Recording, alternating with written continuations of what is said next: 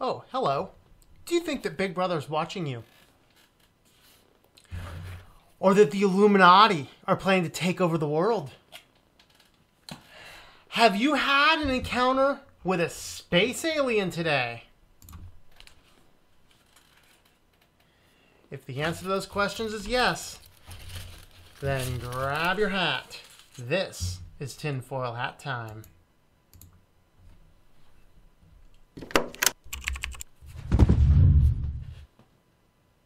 Welcome back to tinfoil hat time. Well, I've been keeping an eye on Firefox for a while, and I don't watch the Mozilla Foundation a whole lot. But some interesting things are starting to brew, and I'm wondering, are they good things, or are they things worthy of discussion with a hat?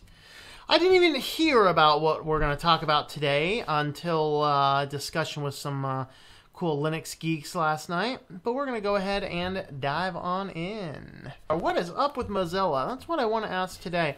Now, Mozilla is not a company I pay a whole lot of attention to, and hopefully I'm wrong about all this. Every now and again, the tinfoil hat's just, security precaution. And I didn't hear about this clicks issue until last night, and so if you did happen to watch the Big Daddy Linux show last night, you had heard some pretty strong opinions on all sides on this issue, but at that point in time, I had not had a chance to even read any articles. So I spent some time today looking this up a little bit more detail so I could come in and have an informed decision. And it makes me question, what is going on over there at Mozilla? There's some things that they're doing that aren't seeming to make a lot of sense. Maybe they will in the long run. I just don't know. It's kind of like what I'm starting to see is the type of stuff that happens after a company is taken over. It usually happens a few years after the company's taken over. So I don't know if some big person has moved into position, moved out of position. I really don't know. I don't know what their stance was with integrating the DRM. Now, I did find some articles that are saying, we hate it, but we got to implement it. Otherwise, people will just dump Firefox. I agree with that decision. There's times you got to make a compromise. That might be it. But as I started to research and read a little bit more on this stuff, I started to have some more questions about what's going on and does it make sense in the scope of Mozilla's entire foundation. And so with that, that's kind of what we're going to talk about today. And so I wanted to just kind of jump in with some articles. So first we're going to actually consider quite a bit about what Mozilla themselves say. So I want to start out with the Mozilla Manifesto, which are the principles that guide the mission of Mozilla. And a lot of these are very consistent. Now, of course, I use Firefox as my primary browser. I use Chromium, not Chrome, but Chromium as my auxiliary browser. And then for other things that I need, I'll use Midori or Conqueror or whatever else works for whatever distro I'm on. I'm not super concerned. A lot of people ask me about the Brave browser. The more I look into Brave browser, the more I go, not for me. For a few reasons. One of them is several of us on YouTube, obviously, even though we talk about the adpocalypse, we do still make some money on ads. Should it be our primary way? No. But it's some, and the amount of money that I can make running ads on YouTube, it actually pays my food bill at this point in time. So this effectively allows me to eat. And then I use the other money coming in for other line items in my budget, but I make enough on that. The problem with the Brave browser is not only does it indiscriminately block ads so you can't choose where to display them and where to not display them, but they will also inject into things and display ads from their ad network over top of where I do. So if you visit one of my websites that runs ads to help support it, this is, by the way, a very useless way of running ads unless you have millions of dollars, millions of site visitors a day. Then if you visit that site with Brave, they will literally take my ads out that I get paid for displaying and inject their own ads into it. I think that's wrong. Unless they're going to pay me money to do that, I think that's wrong. And because of that, I'm not really behind Brave browser. On top of that, I considered running Brave as a browser when I did my Android build, but the only way I could get a copy of it is to either A, through shady-looking Android app repos, or B, directly from Google Play. Defeats the purpose. Okay. I'm not putting Google services on that phone. So you have that. So my primary browser is Firefox, and my primary browser has been Firefox. I want to say, oh boy, when did I start with that?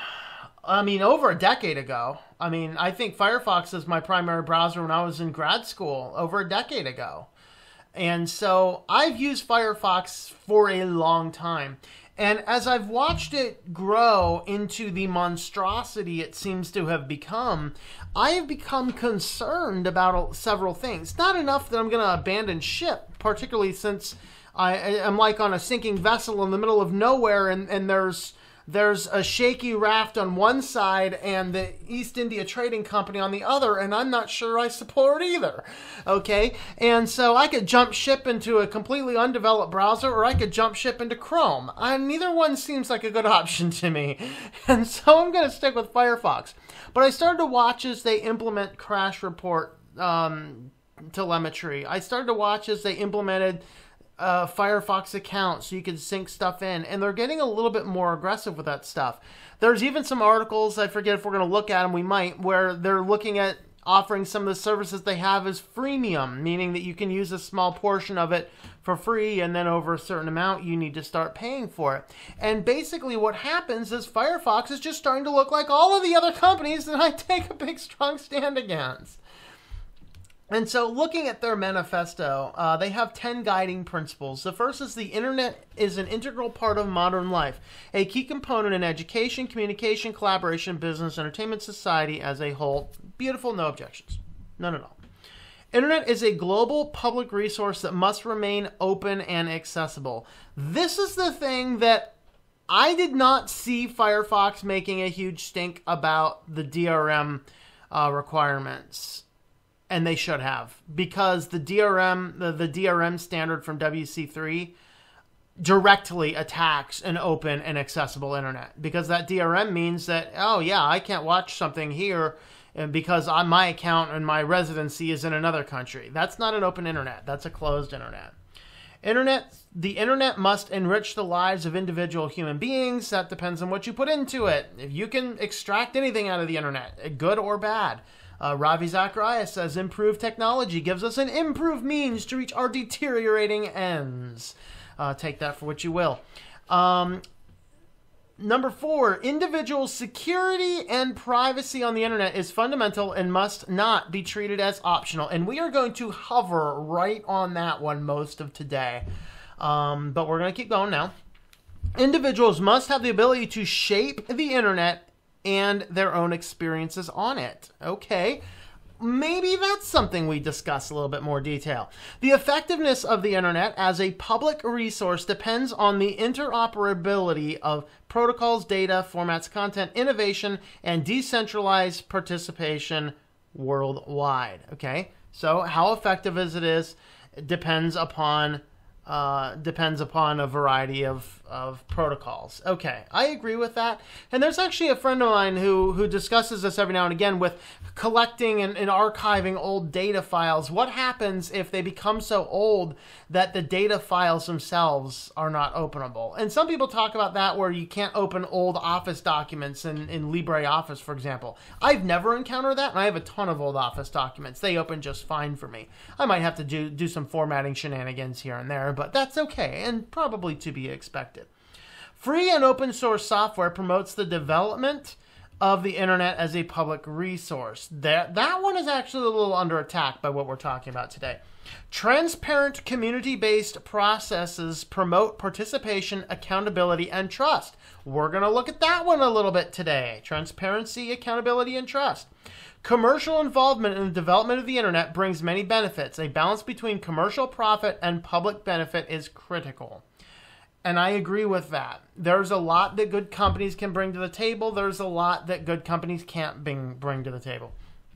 And magnifying the public benefit aspect of the internet is an important goal worthy of time, attention, and commitment. All right, so next, let's go ahead and address this question. First is we have to realize that Firefox already does collect data, okay?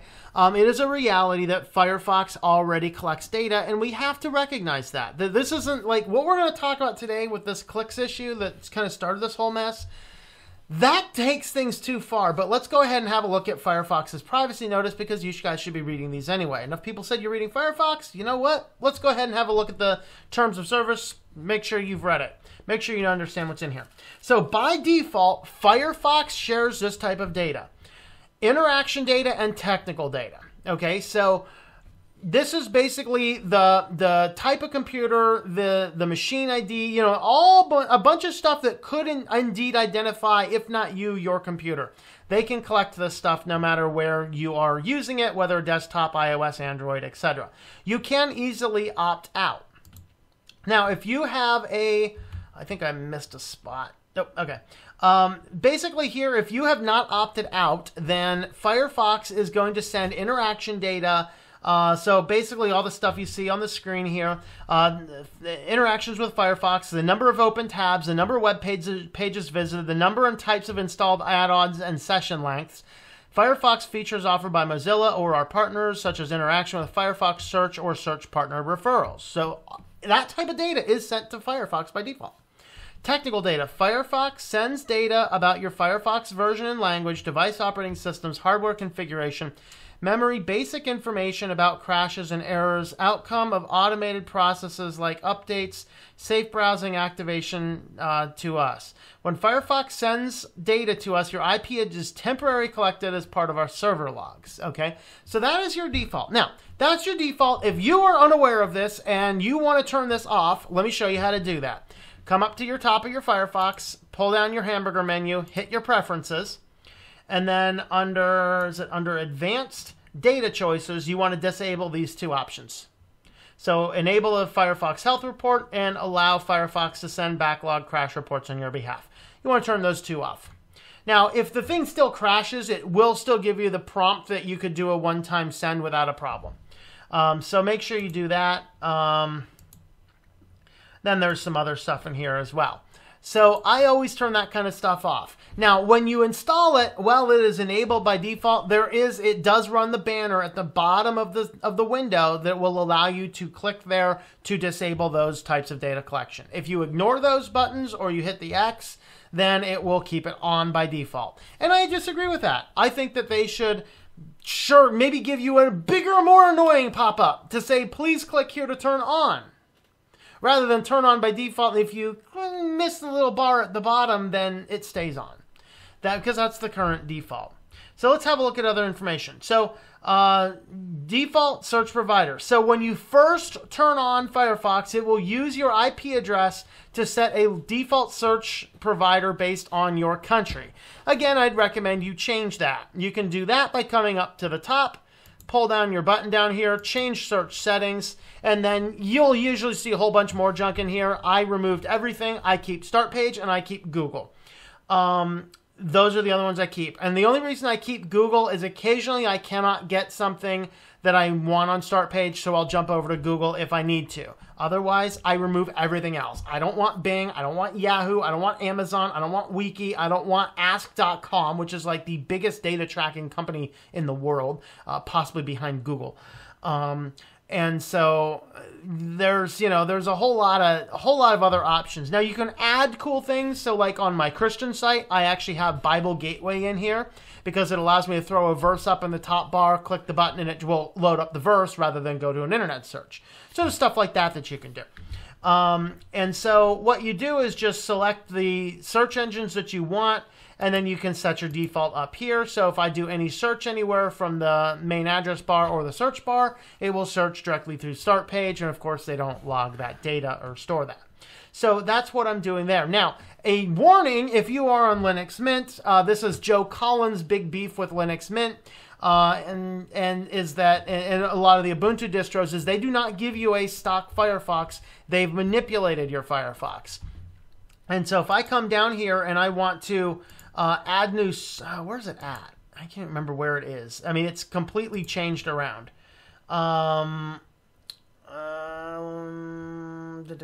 There is a place to set. Let's try that again. Let's come down here. Change search settings. Okay, add more search engines. That's right. That's what it was right down there. Okay, now, what you'll see when you click that button is you come over here to a Linux Mint page where you can add your various search engines.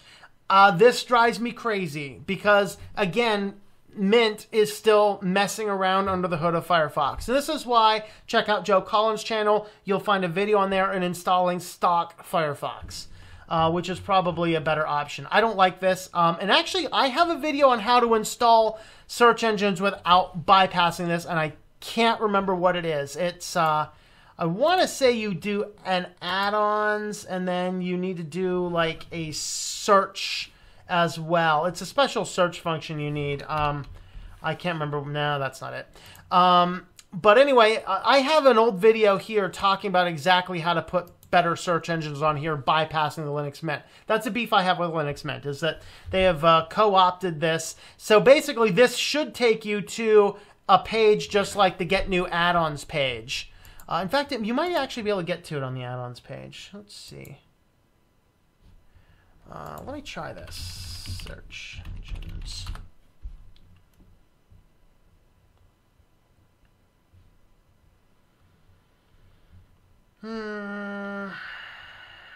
No, I'd have to look it up. But anyway, there is it's just something you can hit in the URL bar at the top, and it'll take you to the default page. That's a problem though with Linux Mint, is they have co-opted your add more search engines page to one of their pages, which again does a lot of the same thing. It will link into their ad networks, etc., etc.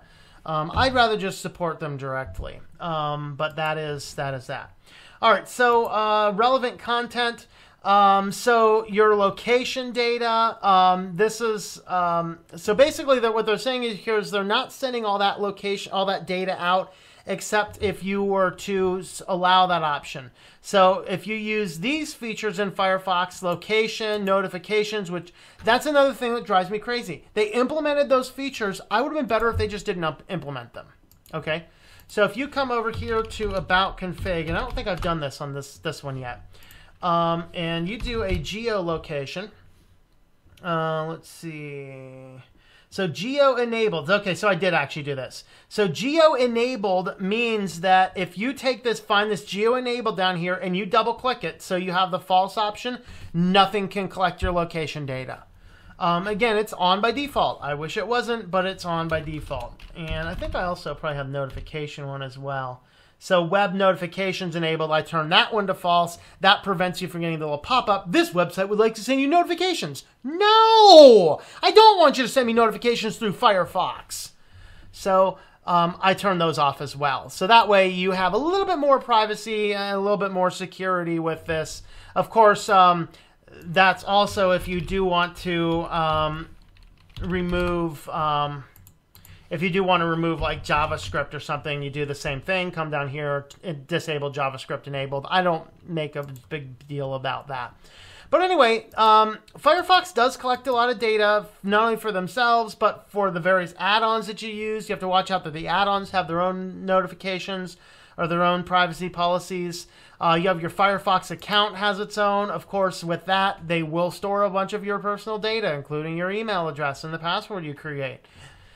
So keep that in mind that Firefox does itself collect a lot of data. At least this site is very open and transparent about what they are doing when they do that. So let's go ahead and start chatting about what brought me to this topic of the internet. Clicks. So this is a clicks experiment. So to be clear, they are doing this with 1% of population that downloads Firefox exclusively in Germany. I have no idea why. And so basically it is a plugin, so it's installed by default on that 1%, and I'm not sure if it's randomly selected or whatever, but it's installed by default on that 1%. You have the option to go in and remove it. So you can go in and remove it. It's an add-on, so you can in theory kill it. My argument and what I'm going to contend for is no, you shouldn't do that kind of stuff by default. Maybe put a big old annoying pop-up that says, would you like to install this and take part in our awesome experiment to collect everything that you do and give it to another company? Because that's what they're doing. So let's go ahead and have a look at this thing. So the Clicks experiment with data collection. So they plan to launch a new Firefox experiment next week in Germany for users who download the browser from the organization's website. I wonder if us Linux users grabbing it directly from the repository would not be affected. I don't know. And here's one of the challenges. As I was looking up a lot of this data, Mozilla is notorious for sounding like a politician. They write a 1,000-word article without telling you a thing. It's got lots of words. It says a lot. It just doesn't say anything.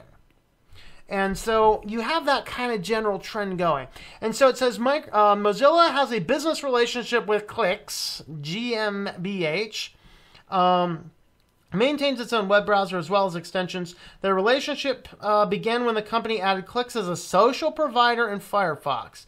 Clicks was launched early in 2017 as a Firefox test pilot experiment. Adds real-time results and suggestions to Firefox's address bar.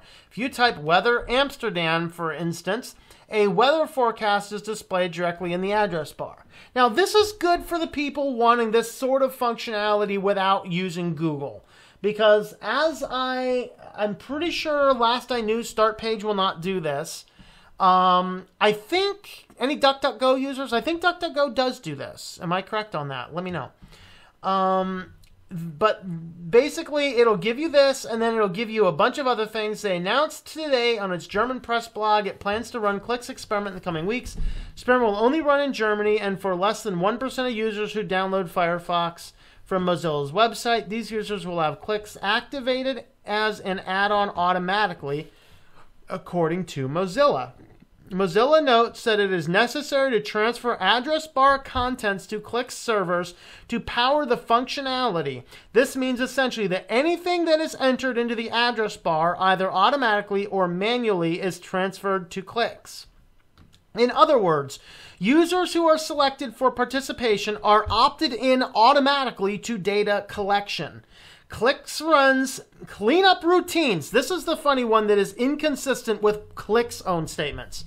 Clicks runs cleanup routines, according to Mozilla, that ensure the sensitive information is not transferred. The company deletes IP address furthermore and does not create user browsing profiles either.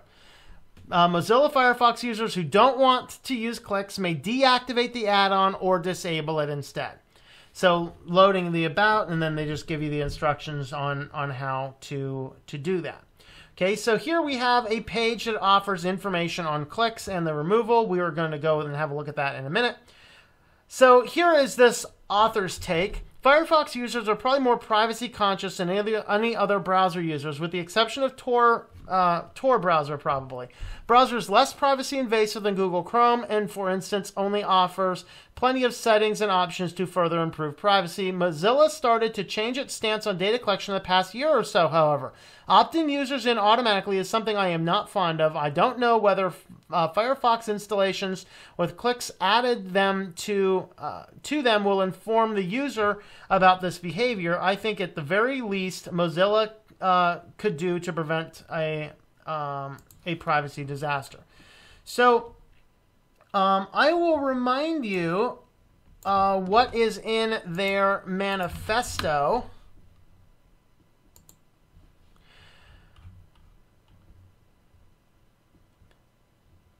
The individual's security and privacy on the internet are fundamental and must not be treated as optional. Yet 1% of users in Germany are being automatically opted in to a data collection protocol. Now, we had a discussion of this last night, and if you watched Big Daddy Linux last night, a few of us had some very different opinions and views on this.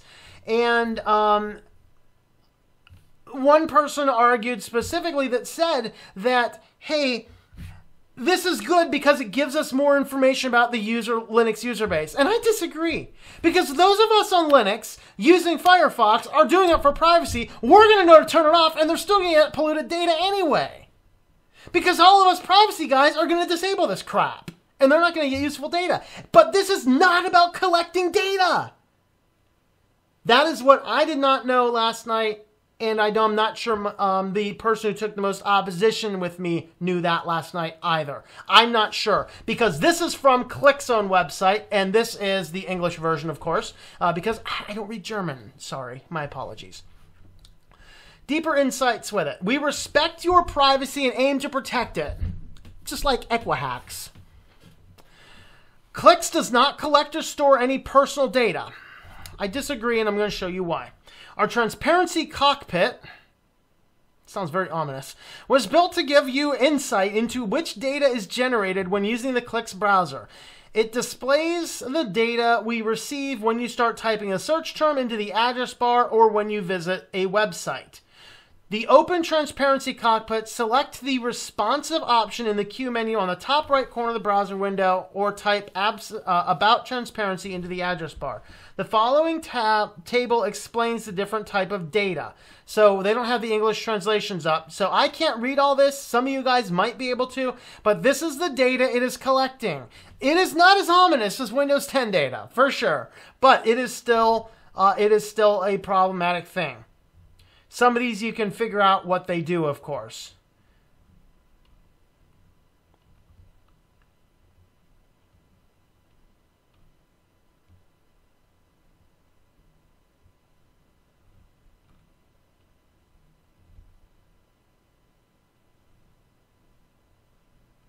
Okay.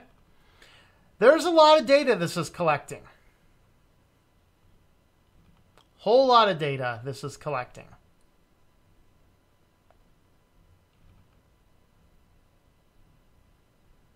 Even more data this is collecting.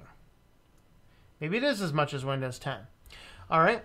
So that is the information that this group is collecting through integrating this. So Firefox, which specifically states in its manifesto, individual security and privacy on the internet are fundamental and must not be treated as optional. Firefox is now putting 1% of people who download this in this country opted in to extreme quantities of data testing. Mozilla, what are you doing?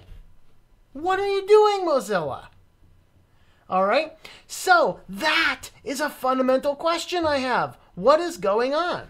Okay. So let's see. I think I had another one. Here is some more specifically from Firefox. Let's see. So how to use it, what it does. So you can type in information. It's going to give you links. Let's see. Disable location sharing. Disable or uninstall. Data privacy for Firefox with Clicks. Firefox shares the following data with Clicks to provide functionality and improve performance in the Clicks feature for everyone. Search queries and web page data. This includes text you type in the address bar, queries you send to a certain search engines, and data about web pages you visit, interactions with those pages, and mouse movements, scrolls, and time spent. So if I'm using DuckDuckGo, StartPage, IXQuick, or any one of the other privacy-centric systems because I do not want my search terms recorded, too bad! Firefox said, nope, you 1% that are using that, we're going to send your search queries correctly to Clicks. Even if you're using Google. If I'm using Tor and for some reason have put this on, they're still collecting this data. They're sending the search queries, even if you're using a privacy-centric system, to this other company. The interaction data. This includes the interactions with specific fields and buttons. Translation. If you enter data into a form, that data is being sent to Firefox. All right? Includes your interactions with specific fields and buttons in the Clicks feature. Data is used to be an identifier allowing Clicks to understand performance over time. Firefox shares the following data with Mozilla to better understand interactions between Firefox and the Clicks features. Interaction data includes the counts of visitors to each search engine pages and which search engines you use. Okay, So that is a lot of data collection from a company that says in their manifesto that security and privacy on the internet are fundamental and must not be treated as optional. What do you guys think of that? With the freemium services, so this one here I'm not nearly as concerned on, but it does still, I guess it scratches some heads. So basically freemium, if you're not a computer user of the 90s, I'm not sure if this is still around as much, but you'd get the product for free, but then to use it to its full extent, you'd have to pay for it. In this case, they're kind of doing the same thing. And again, this makes sense to me that they want to have cloud services available, things like that. And of course, they can't give unlimited space for those. So basically, you get some basic free account service, and then there's some extra boost to it that is paid. And I think that that's not a bad idea at all. It would help bring in some revenue. And I think in many ways, I would trust Firefox, like Mozilla rather, with a lot of my data before I trust Microsoft or Google for sure. So if I were looking for something like this, I would consider Mozilla before I'd consider some other ones. That's for sure. But at the same token, I wouldn't really do them otherwise. But basically, they're kind of looking at that type of stuff. Let's see. Oh, this was a neat one too. The next one is the Mozilla Information Trust Initiatives. This just sounds too close getting into politics. Once we start talking about a tech company getting involved in battling fake news, I just start thinking Facebook, and then I just get all glossy over my eyes and go, okay, let's walk away. So we have this privacy data collection. We have 100K to Antifa. We have the Mozilla Information and Trust Initiative, which is, this article is so vague. I've researched this article on every front I can possibly find, and I can't find any information about it. And of course, the freemium, we got 4 weird things that seem to all go consistently against what their manifesto says. This just seems weird to me. Because it's like, if you looked at how Facebook was trying to battle these, it was all people of one political persuasion declaring what was fake news. No, I don't buy that. I don't buy that at all. It doesn't matter which persuasion you're on. What's defined as fake news? Anything not spit out by CNN, Fox, NBC, ABC? Or is it fake news if you don't agree with it? Is it fake news if it's against your candidate? See, this whole fake news narrative is way too political. It's way too political. Firefox or Mozilla, I'm going to keep doing that. I apologize. It's Mozilla, it's their organization. Mozilla, stay out of it. Just stay out of it. Let them all do their thing. Stay out. Because you know what? It's not consistent with your manifesto. Okay? Share and shape the internet based on their own experiences on it. If I want to write a parody and forget to tell you it's a parody, no, I didn't. Mine says it's a parody, yo. If I want to write a parody and not tell you it's a parody, that should be my prerogative. If I want to write The Onion, you know what? The Onion and Babylon Bee, that's fake news, people. But when somebody comes out with information that's embarrassing for a politician and they want to brand that as fake news to hide it, that's dangerous. So Mozilla, stay out of the fake news business. Let the political guys get all involved in that. Who are you to define what is misinformation? Come on. And especially since on this, if you read this article, I've read this article, I've read everything this links to, I still have no idea what they're doing. I am clueless. Is this a program? Are they going to filter things off of their site? Is it a submission place? Is it a search? I have no idea. I have no clue what they're doing. This thing is, I don't even know how many words. How many words is this article? Let's see how many words this article is. And they've said nothing. In fact, every article I've looked up on this thing have all said the very same thing. They said, we have no idea what this means. We're clueless as to what this means. What does this mean? We don't know what this means. Nobody seems to know what this means. But I'm going to go ahead and do a word count on this thing. That is 748 words, and they don't say anything. 748 word article that says nothing. But Mozilla, stay out of the misinformation campaign. It's too politically charged. Just stay out. Stay out. Stay out. Okay, it looks to me like Mozilla has become somebody's puppet. That's my concern. That's my concern. I have no idea what Mozilla's doing. They seem to be doing weird stuff. I just don't get it. I don't get it at all. They're gone crazy. They've gone mad.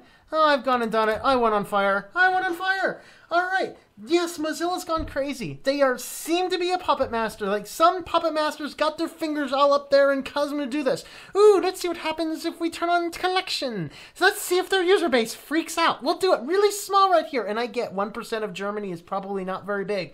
But then what if that thing moves to 1% of everybody? 1% of this, 1% of that. And then let's start... It's crazy. Hey, what happens if we donate $100,000 to domestic terrorists in the United States? That wouldn't be divisive. Not at all, not at all, not at all. Ha ha ha. Either somebody's trying to kill it or what. I have no idea, but what they're doing doesn't make any sense. They're not making any sense. Data collection goes against their DRM. They got the freemium stuff. They got misinformation, getting involved. Why getting involved in misinformation stuff? Let the people on Facebook figure it out. That seems to be the only place I'm seeing it. And then you got...